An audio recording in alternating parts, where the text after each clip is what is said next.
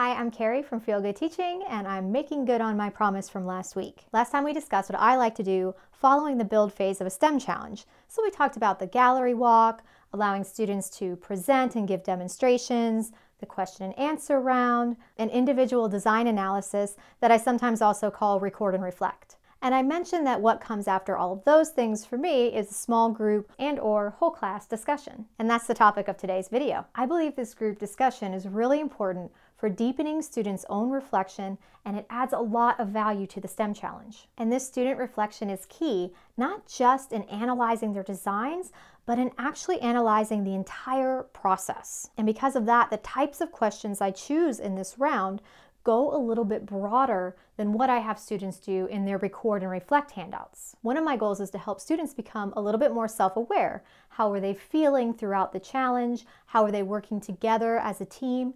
And how did those things, as well as a few others, impact the success of their designs? Just like all of the steps we talked about last week, this is one of those things that often gets cut for time in classrooms, but it's where so much of the value from the STEM challenge can really be found. It's like when we do a science experiment and we do all the flashbang buzz and all the fun stuff, but then if we never take those steps to then analyze what does it mean, it can be very tempting to try to convince ourselves that students probably processed what the point of the challenge was and how well they worked in their teams, but really we have to assume nothing. So if you haven't done a group discussion following a STEM challenge before, I urge you to give it a try on your next challenge. I have a set of 8 questions that I consider sort of my base.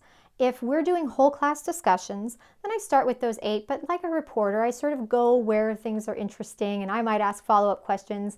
I might not in the end do all 8 that I had planned. But if students are doing small group discussions, then I do anticipate that they're going to go through all 8 questions.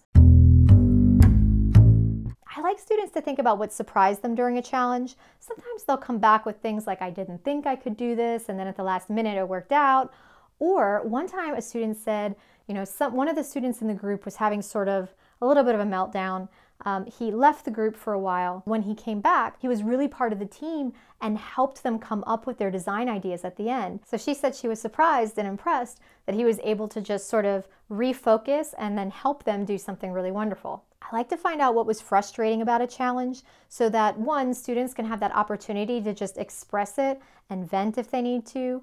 We can also talk about productive versus unproductive ways to deal with frustration. And it also helps me know if I need to make an adjustment to the criteria and constraints list for the next iteration, or if I'm not doing one, maybe even just the next school year. And sometimes there are other students in the discussion who can say, oh, I had that same frustration. You know how we figured it out? We did X, Y, Z. What was the purpose of doing the STEM challenge came from a colleague of mine. And what was really fascinating to me is that your students sometimes make connections that you didn't make. And it sort of makes you feel really smart, but it also gives you an opportunity to add in some extensions that maybe you weren't planning. And then my lofty, maybe pie in the sky goal on this question is I just like students to get in the habit of asking themselves why someone might be asking them to do a certain thing, because I'm hoping that as a life skill, it might make it harder to manipulate them. Of course, I want students to take the time to look for patterns in designs that worked well and designs that did not. I like students to have the opportunity to share what they'd like to try next, especially if they weren't successful in this first round. And in addition to that, I'd like to know if there's something they'd want to change about the challenge. Now, this might be some materials they'd like added, or maybe there was something in the criteria and constraints list that was particularly tricky. So this helps me figure out if there are changes I need or want to make to the challenge. Asking students how this does or could apply in real life is another way of asking them to make connections. And the big reason I use this question is actually because when I taught 7th grade and the students had to do science experiment lab reports, this was always a particular frustration. Students would often just ignore the question completely. So this became one of my standards because I don't want anyone to ever ignore the question. I want it to be very well practiced and very easy to make these connections to the real world. Cooperation and collaboration are kind of like cousins. I tell my students, for cooperation, we're talking about how the students really work together. Is there kindness? Is there respect? Are we all pitching in? And for me, the nuance with collaboration is more about the ideas themselves and how they make it into the design. Did we listen to everybody's ideas? Did everybody try to pitch in and help